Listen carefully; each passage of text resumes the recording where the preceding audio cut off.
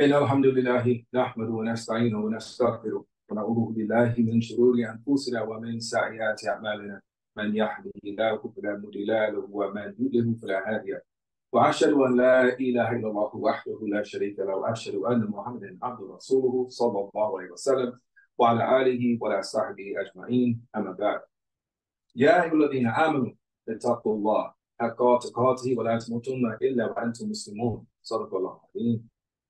Indeed, the praise is for Allah, therefore we praise Him. We seek His aid, His assistance exclusively. We seek refuge with Allah. We seek Allah's forgiveness, and we seek refuge with Allah from the evil which emanates from within ourselves, those harmful suggestions and the evil consequences that emanate from them. Whomsoever Allah guides, there is none to misguide, and whomsoever Allah allows to be misguided, there is none to guide. We give open testimony that there is no deity worthy of worship but Allah. He has no partner in the dominion of His creation. We give further testimony that Muhammad, to whom the Quran was revealed, is His servant and messenger, sallallahu alaihi wasallam. Peace and praise be upon him and upon his family, upon his companions, and all those who gather in righteousness and follows thereafter. Ameen.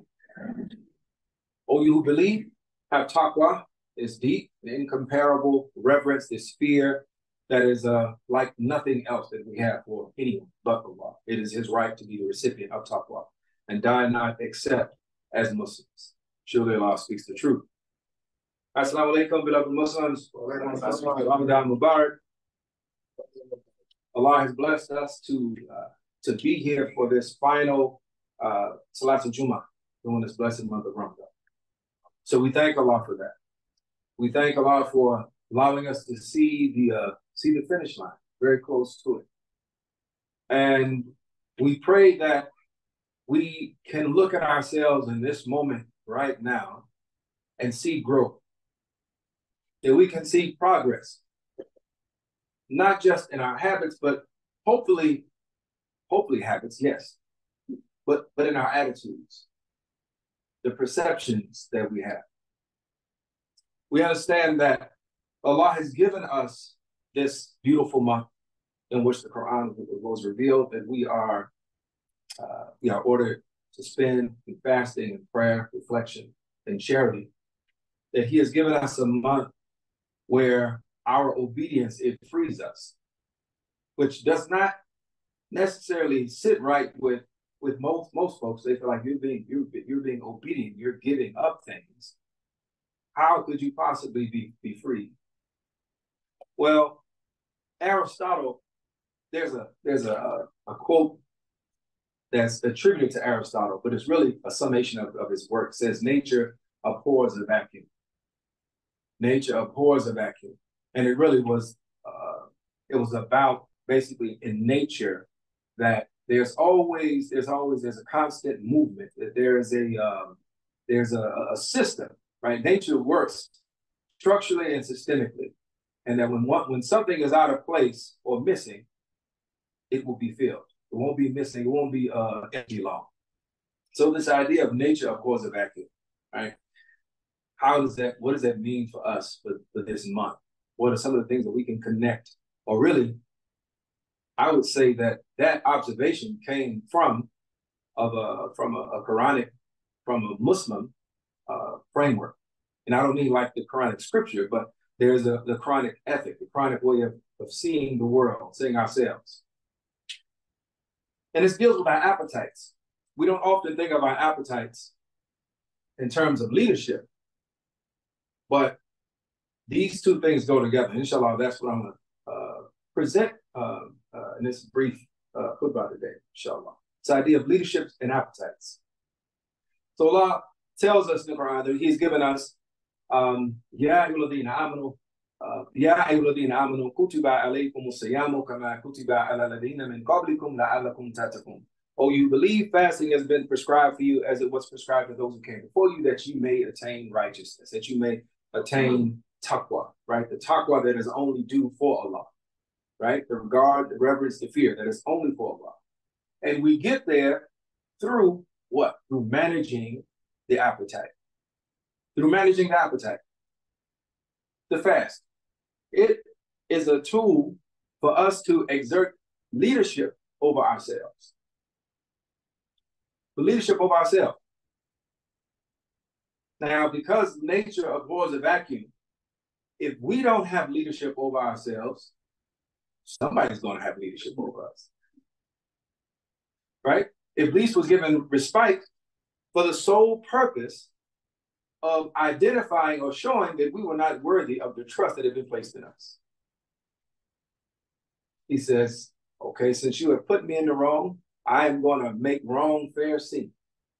I am going to put every last one of these people that you think so highly of, that you have entrusted with authority and leadership.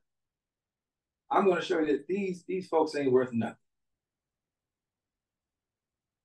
So how does he do this? He does this through the art of seduction, the art of influence and suggestion. As I open, we seek refuge with Allah from the evil that emanates from within. Those suggestions, they are planted, they germinate, they go unchecked, they bear rotten fruit. So it is the appetite that is our first pathway to the most important leadership. I had a conversation earlier. Well, they're not children anymore; they're adults now. But your children will take you to task and have you, and not just children, but people. It's great to be questioned. It is great to be questioned because it will cause you to have to really stop and inquire and to give back the answers that maybe you weren't even aware of that you had sitting with you.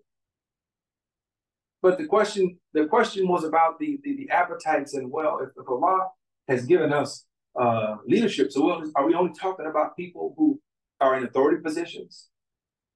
Are we talking about people who have positions of power? Right? People who have positions of there's some status involved with them. So, well, we got to remember, once again, we got to think small in order to do the big thing. So the most important, again, this goes back to the most important leadership position that any of us will ever have is the leadership we have over our own nafs. Is the authority we exert over ourselves. So it doesn't matter. You may never hold a position of social leadership, but the leadership that you exert over yourself, that is going to determine whether or not you will be successful in this life, or you will be, we mentioned last night, or you will be among the losers.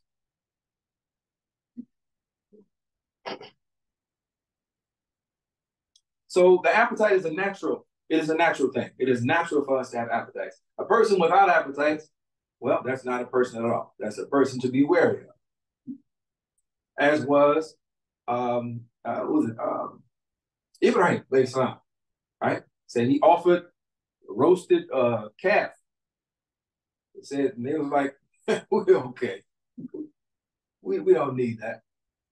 And he was suspicious of them, right? Travelers, human beings, you've been on the road, you just pop up, and I offer you hospitality, you have no appetite. I'm suspicious, right? So there's a warranted suspicion of the person who there's a lack of appetite, not just food, but a lack of appetite for life, right? The person who does not want to, has no interest in learning, right? The person who has no interest in developing in any particular area, the folks who say they never want to know that. I don't need to know that. We've heard comedians talk about this, that person who is, oh man, I ain't trying to hear all that. I don't need to know that. I'm fine. The ignorance is bliss. Right? We should be suspicious of that.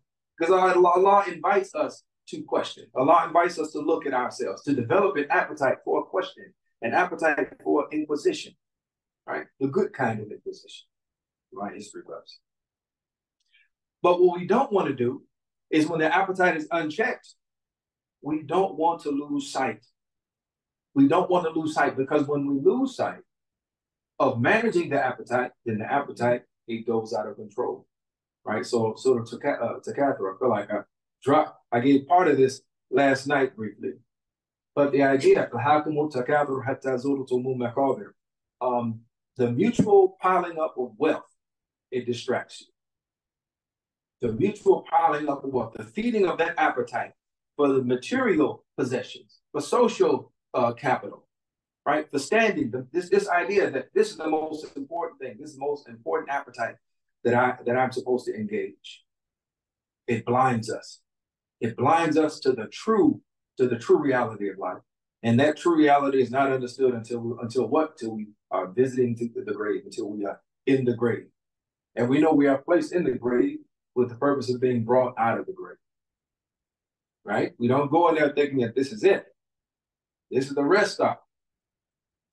This is the moment where we get to see what awaits us. We get a glimpse of what awaits us.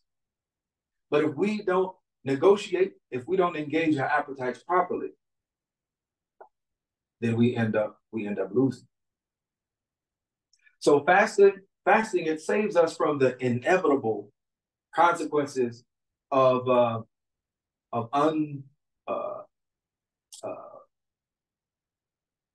extreme competition that is not managed, competition that is not framed in a proper way, but actually leads to our success. So Allah tells us in this is Surah Al-Baqarah, 148th ayah. فَلَكُلِّ وَجْهَةٌ هُوَ مُوَلِّهَا فَاسْتَبِقُوا الْخَيْرَاتِ أَيْنَمَا تَكُونُوا يَأْتِي بِكُمُ اللَّهُ جَمِيعًا إِنَّ اللَّهَ عَلَى كُلِّ شَيْءٍ قَدِيرٌ. And I'm going to give you two translations, but the point, it is apparent. So for each, religious following is a direction towards which it faces. So race to all that is good, wherever you may be. Allah will bring you forth for judgment altogether. Indeed, Allah is over all things competent. And the other translation says, to each of the goals to which Allah turns him, then strive together as in a race towards all that is good. Wheresoever you are, Allah will bring you together, for Allah has power over all things. Truly, Allah speaks the truth.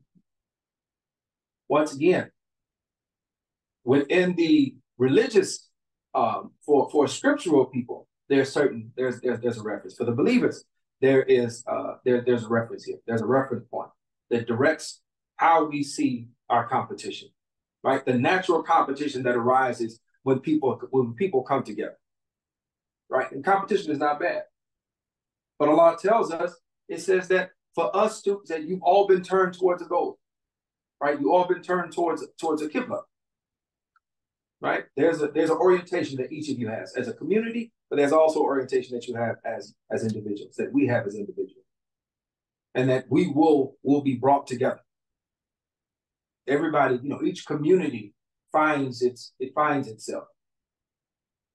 So, but if you're going to compete in what is good. Compete in what is good. There's a saying in sports. It says, if you ain't cheating, you ain't trying. If you're not cheating, you're not trying. That's really insidious, right? You're not cheating, you're not trying. And that's the expectation. There's only a problem if you get caught. And then you say, well, I thought it was just a over-the-counter supplement. I didn't know it was going to make me be able to run, a 3-minute mile. I had no idea. But no, that subtle suggestion, this lack of awareness that you would degrade your soul for a temporary victory. And that's normal. If you ain't cheating, you ain't trying. But Allah says, for those of us, who believe, says He's turned your faces, He's turned you towards a direction.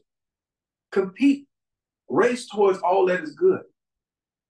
Race towards the khayr, towards what is best, what is excellent. And so there's no cheating involved in that. There's no shortcuts. There's anything we have seen in this month. There's no shortcuts through the month. There are no shortcuts through the fast. There's no shortcuts through the reading. although some, you know, we've tried to make what is encouraged easy. So you can read or you can listen, right? You still get it in. So, but we have to have the discipline in order to go through the steps for victory. All right. There are no shortcuts to real success. And we don't judge the success by what is temporal, by what is temporary, what's passing. Right? You cheat yourself right out of the real reward. Cheat yourself right into hell. So that's not what we're looking for. We're looking for the lasting victory. We're looking for the competition that actually uplifts us, that brings us closer to Allah, that adds value to ourselves, right? A victory that is not only a victory for us, but a victory that we can share. And that is also one of the signs, one of the blessings that Allah subhanahu wa ta'ala has given us during this month, is that we get the victory of that day, right? Whether you've been able to engage in the physical fast, and you've been out there, you know, praying, feeding people, whatever it is, at the end of the day, when it's time to break the fast, and sometimes we break the fast from a physical standpoint, but also there's also a mental, a spiritual aspect of breaking the fast. And we do that best when we do it with others. There's a certain satisfaction that we get out of breaking it by ourselves, right? The believer certainly has a reward and the blessing of breaking the fast. But when you break it as a community, when you're able to break it with other believers, it's even more rewarding. So you share the reward, you share the celebration with someone else. You went through it yourself, you didn't shortcut, but you get to come together with other believers, other Muslims, inshallah, and to reap the rewards of that, to celebrate the victory of that day.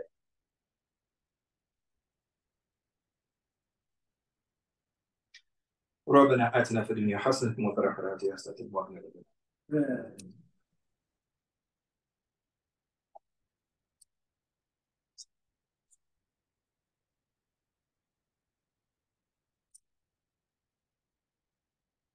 Alhamdulillah, Alhamdulillah, Thumma Alhamdulillah. The praise is for Allah, the praise is for Allah, and then the praise is for Allah.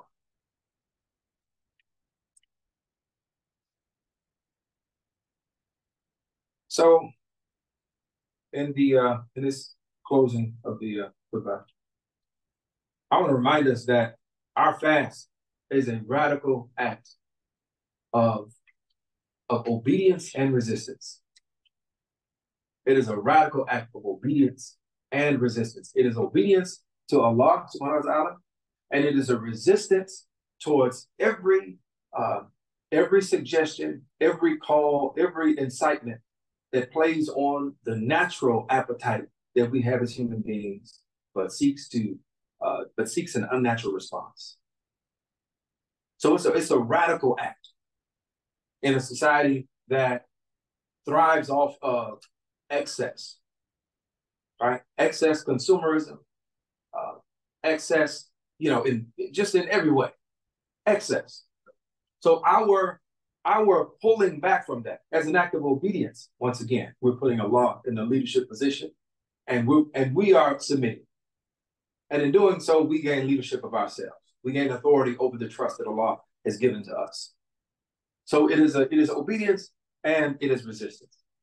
And it's important to first of all, let us consider, I'm no neuro scientist, right? But we pick up a book, read some stuff, you get a grasp of what's going on.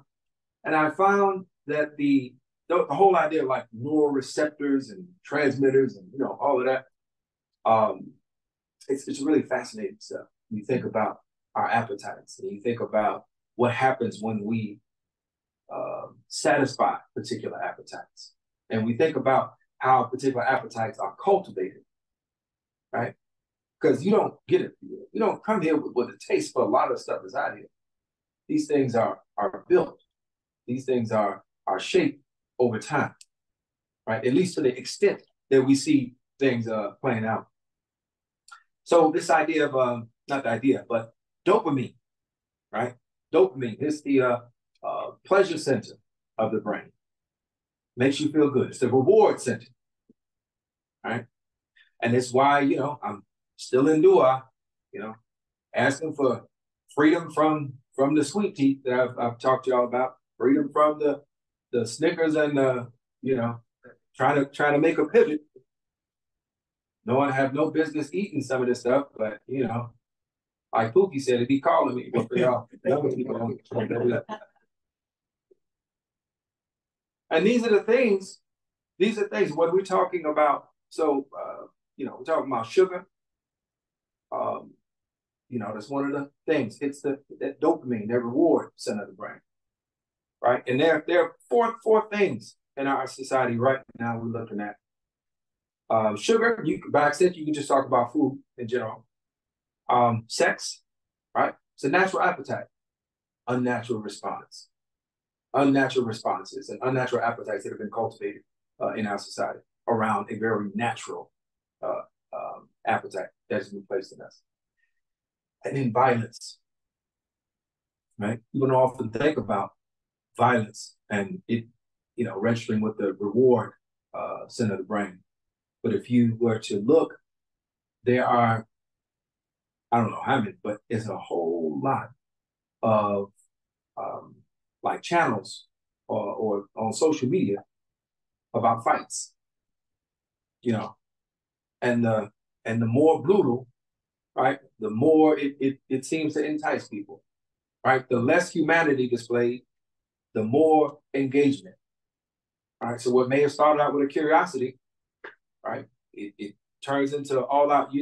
You're looking to see the worst type of behavior that one human being can inflict upon another. And the last is there is and this is more of from a social standpoint, our material possessions. Right? I think we are at the most materialistic stage of our being, right? And that also comes with a reward, right? In the pleasure center, right? Being able to have these things, being accepted. These are things that we have to look at. We have to look at as Muslims, right? Our fast is just the beginning. This is an opportunity for us to inquire about the appetites that we have, right? Natural appetites, but how do we respond to these things? Right. This is a moment of leadership. So as I'm closing, what I'm really thinking about, because I think it's important for us to what's the takeaway? The takeaway is that we do not want to abandon the leadership that we have taken back. We don't want to leave out of this month, after having established some leadership over ourselves, after being aware of our appetites and thinking about the number of appetites that we have, the natural appetite. It's important that we don't go back to an unnatural response.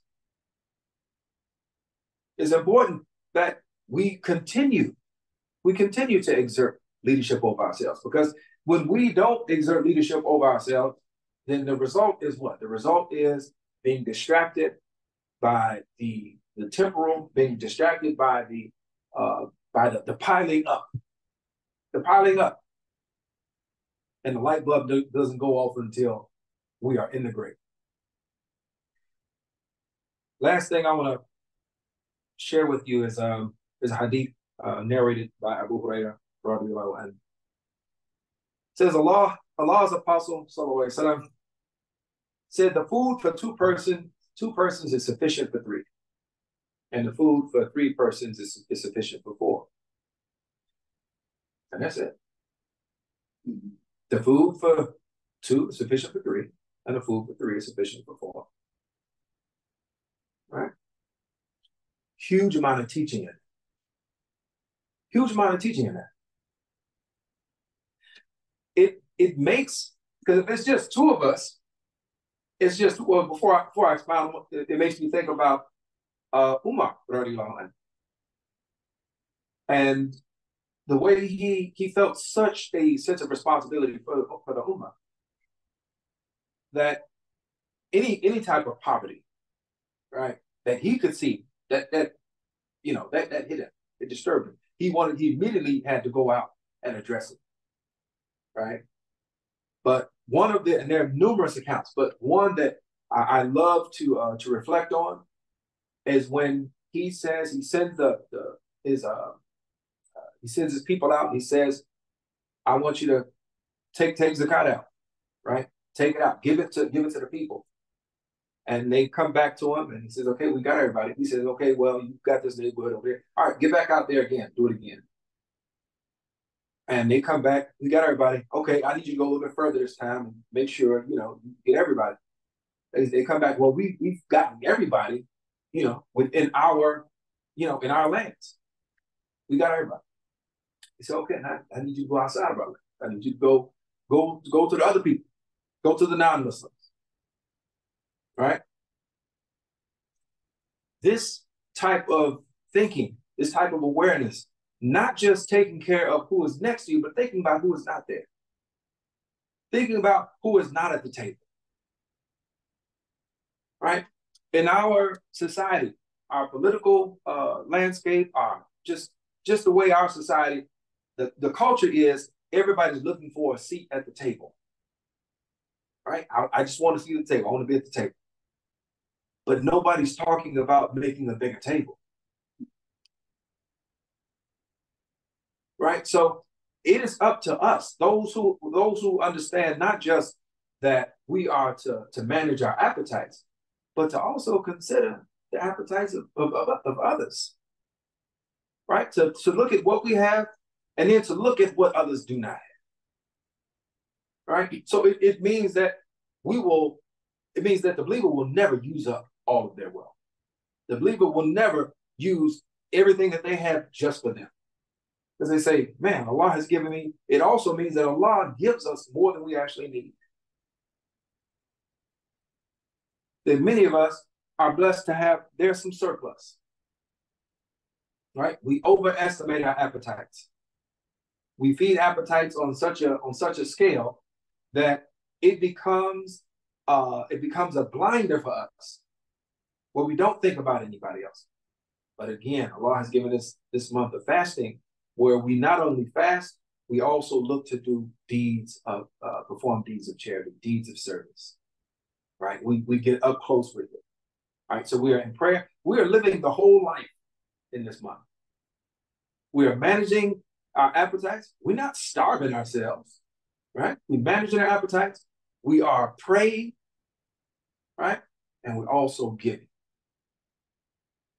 And that is the balance. That is the balance. That is the healing that is needed for society. So Allah has given us a prescription for leadership for ourselves, but also leadership for society. So we pray that Allah allows us to remain in control of the trust that He has given us. We pray that Allah allows us to continue to grow in our faith and our reliance on Allah. And we pray that Allah allows us to continue to see a portion for others out of what He has provided for us. ربنا لا تزغ قلوبنا بعد إذ هديتنا وهب لنا من لدنك رحمة إنك أنت الوهاب.